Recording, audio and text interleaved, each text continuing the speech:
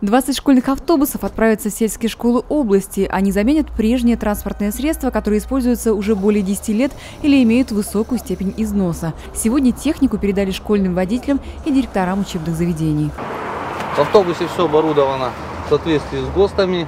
Достаточно удобные сиденья, ремни безопасности, полки для размещения рюкзачков, портфелей. Есть аптечки, есть огнетушители. Есть звуковой сигнал, который подается, если транспортное средство двигается задним ходом.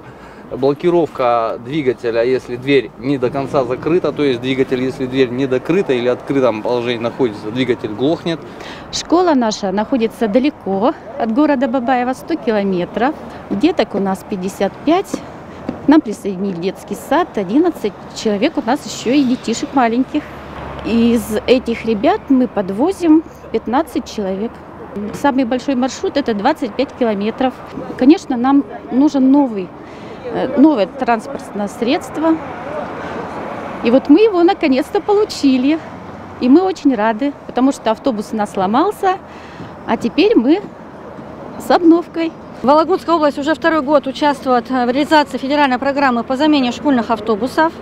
В прошлом году мы получили 15 автобусов школьных. В этом году область у нас получает 20 автобусов.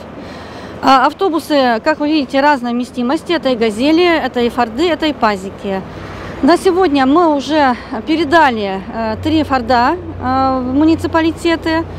Сегодня осуществится передача газелей 9 муниципальных образований. И еще 8 автобусов, они находятся сегодня в Вологде, уже поставлены производителем. И мы ждем только получения ПТС-ок для того, чтобы также осуществить передачу в муниципалитеты и далее уже для передачи уже в школы.